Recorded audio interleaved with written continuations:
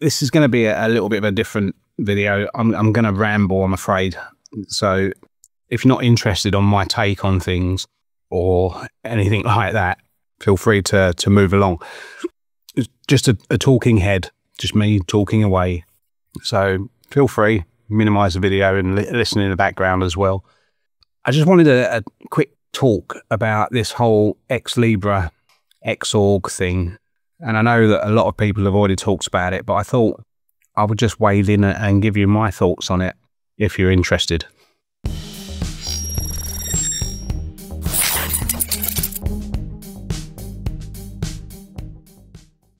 So this whole XLibre thing, and I'm all for this fork, because if they're going to move X11 on, okay, let's back up a minute.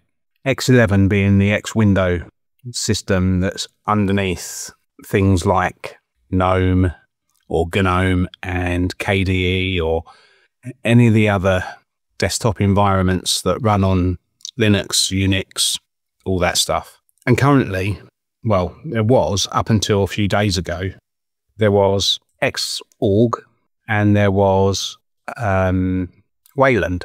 Wayland being the much more modern way of doing things. But Wayland has a lot of issues. So Xorg was still around. Xorg is by far and away more supported, or at least it was, up until this whole thing started happening. And we'll get into that in a minute. But Xorg just ran on almost any version of Linux, any version of Unix, without having to really worry too much. A little bit of configuration, off you went, installed your desktop environment, job done. Job's a good one. Wayland come along, does things in a completely different way, which breaks a lot of the things in those desktop environments, so they had to be rewritten to work for both. Turned out to be a little bit of a pain in the backside. I'm not going to sit here and tell you which one's best, because quite frankly, I don't know. And it's not for me to say anyway. I've always used Xorg, and that has always worked for me. I've never not really been able to get it to work. It's always worked. As long as you install the right video card driver on whatever system you're using, off to the races. On BSD, I've never been able to really successfully install Wayland, and I'm going to give it another go soon, and I'll video it as I go. So I can't really say whether it works well on FreeBSD or not. From my experience so far, I've not got it working. So what happened recently? Well, the most active member of Xorg's committers, what's the best word? Defected and made his own fork of Xorg, which he has named XLibre. Now, I'm not going to mention names, but I'm sure the people that know about this issue will know who he is. And his goal was to modernize, clean up, and enhance X11. And it's needed, if we're being honest. There are a lot of stuff in it that, you know, needs rewriting or cleaning up, or new features adding that a modern operating system would use these days. Going back slightly further, the keepers of Xorg and Wayland is freedesktop.org, which in turn is, I think sponsored is the right word, financed or whatever you want to say, by Red Hat and Fedora. So they blocked his account because he went off and forked it, which I guess is, okay, I guess that's their prerogative. They don't have to have committers that they don't want, I guess. That's really down to them. They deleted all of his repositories, all of his merge requests, all of his tickets, and his email access, apparently, allegedly. This developer says that this was all aimed at killing X11 to protect Red Hat, or Red Hat's Wayland-centric incentivization. So that's the background. The reason that he has done this is because he rejects DEI policies, and he's branded his project a DEI-free zone. Now, that's very political, and it has right-wing conservative overtones, if anyone's following politics in America. You'll know what that's all about, and I'm not getting into that. I'm not touching that with a barge pole. I like to think I'm straight down the middle. Yeah, I'm not getting into that.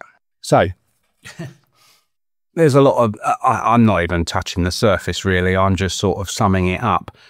There is more to it, of course there is. To me, it strikes as a very political move, not just by the developer himself, but by FreeDesktop.org, why they would want to deliberately kill software that's been around for a long time and just works, albeit with it needing a lot of updating. And obviously that would mean a lot of time needed to be thrown in it, and by extension, time costs money. So I get why they're not eager to move forward with it themselves, but why stop other people? That doesn't make much sense to me. Still, I will be watching XLibre with gusto to see if it actually does bring a load of new features, and whether it updates the code and whether it does what he set out to do. I hope it does. I'd like to think that he can fix a load of bugs that are in it and a load of security holes. I'm sure there is some vulnerabilities there. So yeah, I'm hoping that he does that. Red Hat have not covered themselves in glory, let's say that. In case anyone's wondering, I'm trying not to get sued. I'm being vague deliberately. I'm just putting my thoughts. This is nothing aimed at either party. I just don't think that anyone comes out of this looking good, in all honesty. I think the developer himself comes out looking better than Free Desktop, mainly because he's trying to get things done, and you can't fault him for that, really. Let's see where that goes. I'll be interested, and I'll be keeping an eye on it. It's yeah, it's quite an interesting topic, and I could probably spend, if I was to actually go into details and want to list every party and what exactly is happening, this would be like a 5 or 6 hour video, and I'm trying to keep it short. I'm trying to not look like I'm rambling, which I probably am anyway. I guess my take on it is, if Free Desktop don't really care about X11, let someone take it over. That's, you know, it's not going to hurt Wayland. If they're developing Wayland, there's always room for more than one system. We know that. We've got more than one operating system. That's my take. Sound off in the comments what you think, because it's quite an interesting topic.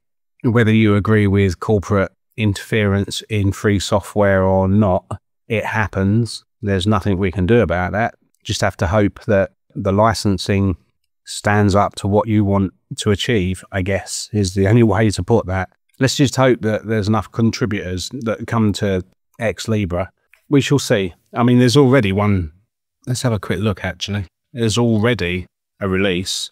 Yeah, version 25. Mouse decided to go a bit funny. Yeah, we already had at least 224 tickets opened.